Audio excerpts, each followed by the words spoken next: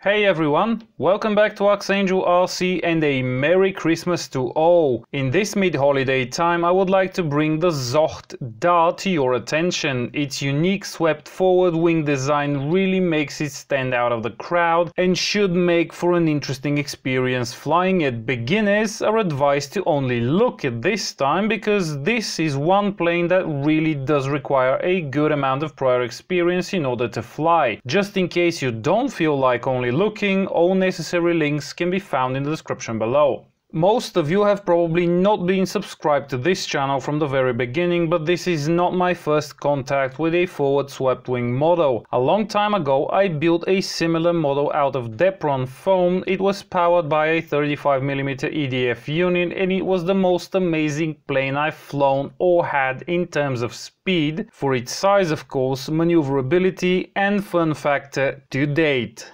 But it was not something that was easy to handle. True, it did have a bit of a vectored thrust going, so its handling was even more spectacular, but it was small, and my attempts proved that it was not easily scalable. I have been thinking for a long time to make a new fuselage for the F-sweep, as I called it, but with so many models to review, fly and play with, I constantly was short on time, so never got around to bringing it back to a proper flying state. And then the Dart happened. And I have to say, putting aside the lack of vector thrust, it is something spectacular. I, of course, flew the plane on 4S right from the start, and it certainly has thrust in abundance. The only thing that I can compare it to in that regard is the Fury wing, and that one is crazy fast. The Dart is smaller, but it is just as quick, with the only difference being that it tracks a lot better when going slow or at speed or vertical, plus because of those forward swept wings, it is very agile and maneuverable and can be flown in a very tight space if needed. And yet the max travel of the control surfaces isn't that big, but it does a roll almost as fast as a racing copter. At first I didn't dial in any expo and the thing was too sensitive to my stick inputs and was a handful to fly. Dialing in 50% expo does make things a lot better, but I still would not recommend the Dart for a beginner pilot. This plane is not of the forgiving type. Another very nice effect of the forward swept wings is the fact that they do not like to tip stall at all. As usual, I did test that, and as hard as I tried, I was not able to get this thing to even rock side to side, but then again my old F-sweep 35mm EDF model handled in much the same way when the CG was correct. Good news is ZOHD have placed CG markings on the Dart, so it should be easy to get that right. I really have no idea what will be the max flight time of this plane on a single charge with the 4S 1000 mAh battery I chose to put in it, but I can tell you that it will last at least 5 or 7 minutes of some proper fun, giving you some impressive performance. The maiden flight was again in the mountain and actually on the same day as the FTC Hunter, but we decided to walk up the ski track to get above the fog. Sadly, that meant more wind and even more turbulences. The Dart flew okay while over the trees, but the moment it got over a clearing, things became a nightmare in an instant. It was getting knocked around like a feather, and all of my concentration and skills were going towards trying to keep it level and keep it in the air. This was absolutely not a pleasant experience for me, so after a while I landed it. Luckily that fresh and soft snow kept the plane pristine and free of any damage. I did install the RunCam split into this one, and that is why you're enjoying footage from this plane in such high quality. For this build I also went with one of the new AKK video transmitters that is able to output up to 800 milliwatts, though I programmed it to 200 for the Dart as I doubt I'll be going out too far. In any case, next few times I flew the plane I was going out 200 or 300 meters and the video signal was perfect, but the antenna is not to be underestimated as well. I had a turbo wing one lying around and it was small enough for me to go with it. Since the AKK VTX had these mounting holes on the antenna connector, I printed out a base and glued it on the Dart, then screwed the connector on it and got a pretty solid mount for the antenna. During my flights I was getting some black lines in the goggles, but they're most likely coming from the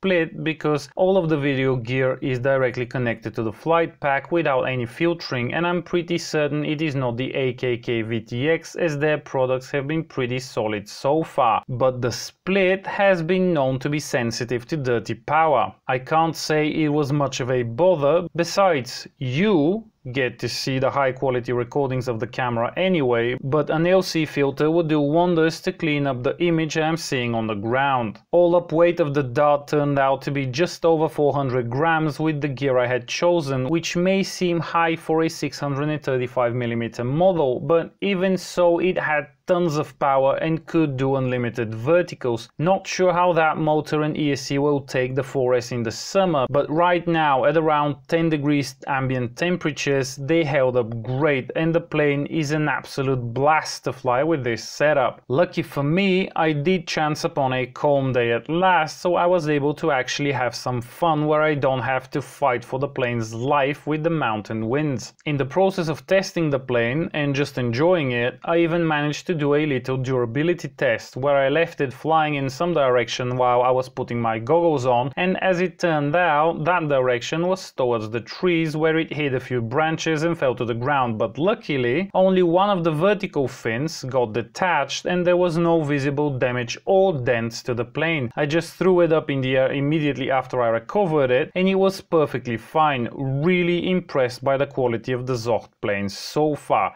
Top-notch stuff. But honestly, the Dart, it is something amazing, for real. It has the speed of a flying wing, the maneuverability of a 3D model, and the tip stow resistance of a trainer plane, and all of that in a very small package that also breaks down in seconds to be stored away in its original box, which is tiny. At this point, I'm not sure if I'll be trying to install an autopilot in this one, but I can tell you for sure that it is tons of fun and so quick to deploy and easy to transport that I put it on par with my race quads in that regard. Charge the battery, take it out of the box and throw it. That is it, and you're in for quite the joyride. The ZOHD stabilizer is working okay, but I'm curious if using another stabilizer might yield better results in terms of flight performance. True, you will never be making super professional commercial videos with this plane, it will be mostly flown for the pure fun and joy of it, and those small shakes and twitches are really not noticeable in the goggles while flying, but still some people might want to get rid of them, and if that is at all possible, it will require